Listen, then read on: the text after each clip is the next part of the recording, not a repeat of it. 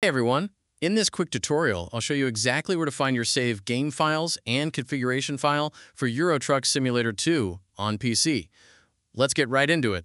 Open any folder on your PC. Go to your Documents folder. Find and open Euro Truck Simulator 2. Open the folder called Steam_Profiles. Inside, you'll see a folder with a long number.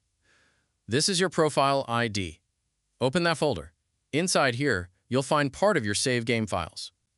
Now go back to the main Euro Truck Simulator 2 folder.